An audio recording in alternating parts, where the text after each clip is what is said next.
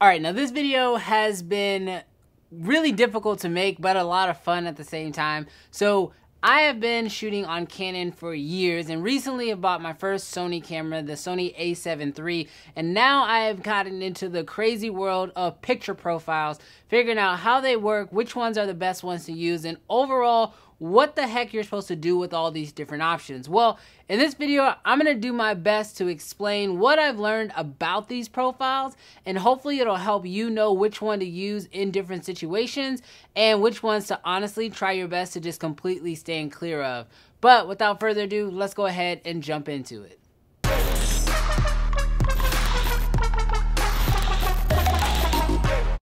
What's good, creative fam? Brandon Washington here. And first of all, if you're brand new to the channel, definitely consider hitting that subscribe button because this channel is all about filmmaking gear, tips, and tutorials. But as I mentioned before, in today's video, we're going to be taking a look at the different picture profiles inside Sony cameras. Now, the first thing you'll notice that when you hop into your camera is that there are tons of pre-created picture profiles, but none of these are completely set in stone. All of them are customizable. Literally everything within each picture profile is customizable. So even if you hop into one and it says Log2, it doesn't have to remain Log2. You can change it to Cine4 or whatever you want.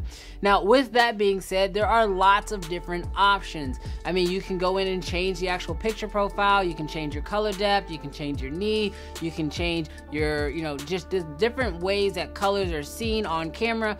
And so with all these changes, I'm gonna have to list each setup that I did. You'll actually see what the settings were for each shot as we go through it. All right, now what are the few things that I used to test this video? Basically, I use these picture profiles kind of as listed, and I'll kind of show you a quick little synopsis of each of these.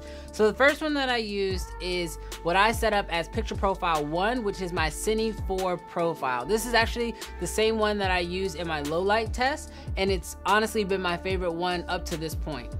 Now, the second one I used is actually EOS HD's profile. Now, this is a custom profile created by EOS HD, and technically they charge for the information, so I think I would be illegally giving out that data. Picture profile 3 is one that I set up that is a complete HLG profile, and basically it is a way to kind of get HDR out of your camera and to get way more color accuracy. In my opinion, this one worked really well with preserving highlights. And then last but not least, picture profiles 7 and 8 are both S-Log profiles, one being S-Log2 and the other being S-Log3.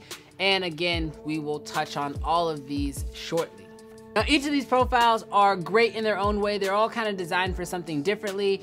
But first, let's go ahead and look at my personal picture profile, which is picture profile 1, and I'll explain to you guys about it and why I like it. So the reason why I like picture profile 1 in this situation is because I absolutely love how simple this is to grade. Right out of camera, it actually looks not too bad. It just needs a little bit of contrast. And that's what I found, is that with a simple little S-curve on this, you're pretty much good to go. Your colors stay intact. It looks really phenomenal. And honestly, it's, in my opinion, my favorite so far. Now, when it comes to the EOS HD picture profile, this one works really good outdoors with tons of light. I mean, as far as your colors go, they're very saturated, they're very punchy, just like Canon colors are. It is very similar to shooting with Canon. The only thing I will say is that if you don't have enough light, this tends to break down fairly quickly. It's also not really easy to do a lot of grading with this one here, since it's actually pushing its highlights and shadows to their absolute breaking points. So there's not going to be a lot of grading you'll be able to do with this, but if you like that oversaturated kind of look, that punchy look, then the EOS HD isn't a bad choice. Now, when it came to picture profile 3, my HLG profile, this one is actually one that I really was interested in testing out, because when it comes to shooting on my Mavic, I absolutely love shooting in the HLG profile with the Mavic Pro 2. But when it came to the Sony, I found that it wasn't quite as much detail. Now, obviously, the difference is on the Mavic, you're shooting in 10-bit, and on the Sony, you're shooting in 8-bit. So you don't quite get the exact same color definition, and you don't get exactly the same amount of dynamic range. But I will say that both cameras whether you're shooting on the Mavic Pro 2 or you're shooting on the Sony, with the HLG, you get tons of detail in your highlights. I mean, when it comes straight out of camera, it doesn't look very good. It actually looks like everything is blown out, but really simply, you can just start pulling back those highlights, and it blows me away every time how much detail is still remained in those highlights. But also, because of the way that it's shooting, it's saving a lot of detail in the shadows as well. I will say it doesn't really give a very cinematic look. It gives a very real world look when you're actually looking at it. It actually has this sort of HDR kind of feel to it. So if you absolutely are trying to preserve as much dynamic range as possible in the highlights and in the shadows, this is a great way to go. However, I'm not a huge fan of how it looks, but if you need this, well, it's great to know that this is an option.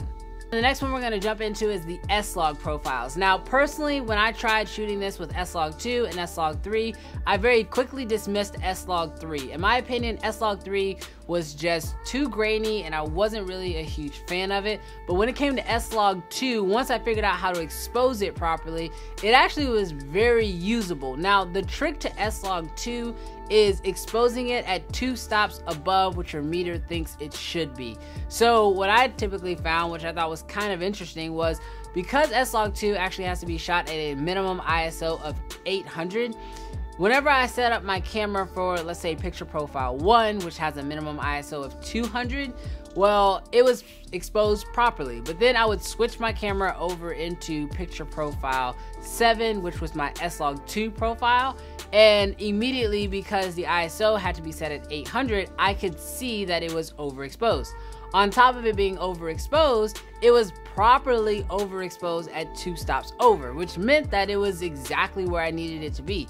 So from what I kind of understand is, like, S-Log2 is designed to be, you know, set up at least 2 stops of overexposure, so that way it can give you the most dynamic range, and that's the only way that it works well. If you try to expose S-Log2 like where your meter is set to 0, where it's properly exposed, you're gonna get these really muddy, nasty shadows that are almost impossible to bring back. Your colors are all over the place, and honestly, it's just not usable. So make sure that if you are shooting in S-Log2 that you can properly expose it at 2 stops over. Now, the really funny thing about all of these is that when you look at them all completely side by side, you really can't tell which is which. Now, obviously, I will say that the HLG definitely stands out. The way that it does the things that it does with the highlights, it's absolutely noticeable. But for the rest of them, it's not really as noticeable. The S-Log2, you can kind of tell, is a little bit flatter than the others straight out of camera. But when you grade all of these, that's really where you can decide, you know, wow, these really aren't that different. You can pretty much get the same thing out of most of them. HLG kind of being that one little off to itself. But even with S-Log2, if you know kind of what you're doing in the grade, you can definitely bring these all back to looking pretty much the same. Now, this last test that I did was one to really test out the shadows, again, because I wanted to see which one would be best if I needed to, you know, maybe expose for the highlights and then try to bring back my shadows. And so that's exactly what I did. I went out, I exposed for the sky, and then I walked in the frame and then basically had to bring basically all my personal exposure back in post. And again, they all pretty much did the same except for HLG. HLG, again, just has this totally different look than all of the other ones, but I will say that they all did a fairly good job at bringing back those shadows. Obviously, this is an extreme test, and you really would never expose your footage this way. You should always expose for your subject, and then if you have to blow your highlights a little bit, then go for it. But it was kind of interesting to see that how well all of them stacked against one another when it came to bringing back those shadows and kind of trying to balance the shot. So since all of these kind of look the exact same except for HLG, and they all are kind of a totally different look straight out of camera, well, which one is the best one for each situation? Here's basically what I wanted to kind of come to and kind of the conclusion that I had. Picture profile 1, which is this one here, it is still my favorite. The reason why it's my favorite is because it is the easiest one to grade in post. On top of that, it also has a lot of other pros, being the fact that its base ISO is only 200. I mean, I still go out with an ND filter if I'm shooting outdoors in a bright day, but with, like, for example, if you're shooting indoors, you don't have to have an ND filter like you're gonna have to have with S-Log.